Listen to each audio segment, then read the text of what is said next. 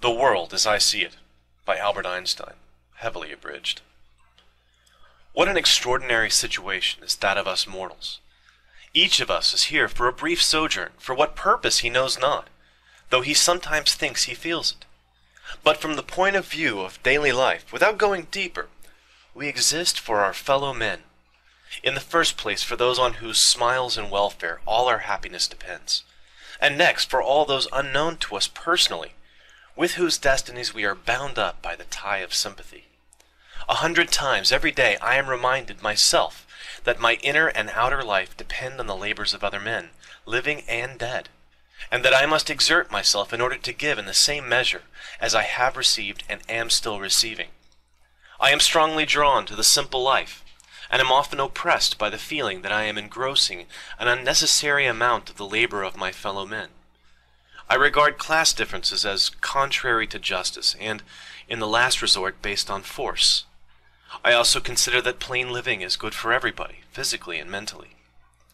To inquire after the meaning or object of one's own existence or of creation generally has always seemed to me absurd from an objective point of view.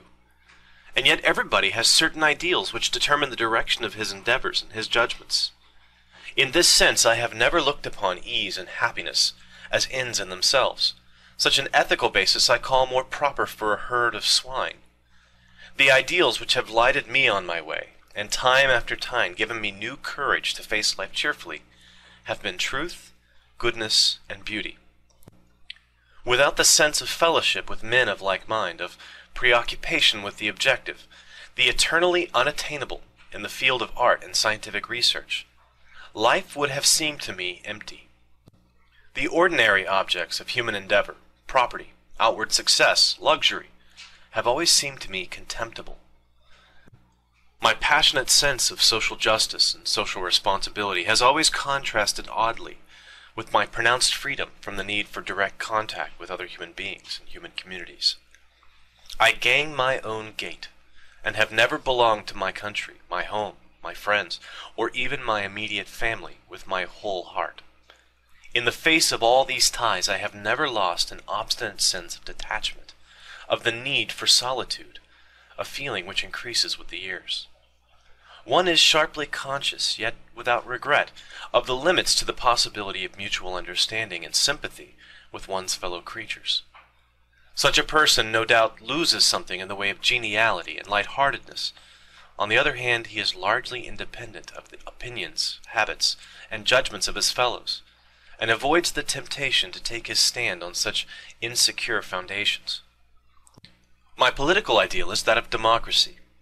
Let every man be respected as an individual, and no man idolized. It is an irony of fate that I myself have been the recipient of excessive admiration and respect from my fellows through no fault and no merit of my own.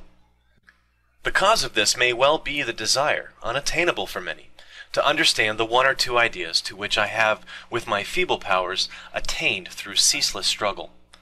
I am quite aware that it is necessary for the success of any complex undertaking that one man should do the thinking and directing, and in general bear the responsibility. But the led must not be compelled. They must be able to choose their leader. An autocratic system of coercion, in my opinion, soon degenerates. For force always attracts men of low morality, and I believe it to be an invariable rule that tyrants of genius are succeeded by scoundrels. The fairest thing we can experience is the mysterious.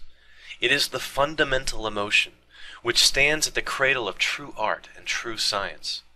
He who knows it not, and can no longer wonder, no longer feel amazement, is as good as dead, a snuffed-out candle. It was the experience of mystery, even if mixed with fear, that engendered religion.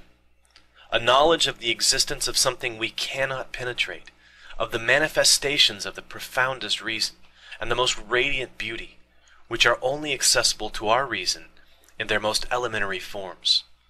It is this knowledge and this emotion that constitute the truly religious attitude. In this sense, and in this alone, I am a deeply religious man. I cannot conceive of a God who rewards and punishes his creatures, or has a will of the type of which we are conscious in ourselves. An individual who should survive his physical death, is also beyond my comprehension, nor do I wish it otherwise. Such notions are for the fears or absurd egoism of feeble souls.